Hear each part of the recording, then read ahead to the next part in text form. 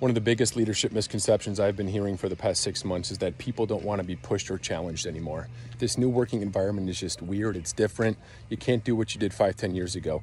I think that is a bunch of bull crap. I think that the leaders that are actually saying that people don't want to be pushed and challenged anymore, those are the leaders that are not getting their hands dirty. Those are the leaders that are not going first. Those are the leaders that are not setting the vision and role modeling the behaviors that they're asking of their direct reports every single day. You see, when you're doing what you're supposed to be doing, when you truly care about the people that you lead, when you actually put people first, and you are getting your hands dirty and you are out in the market coaching and leading the way first and foremost, you can push and challenge people all you want.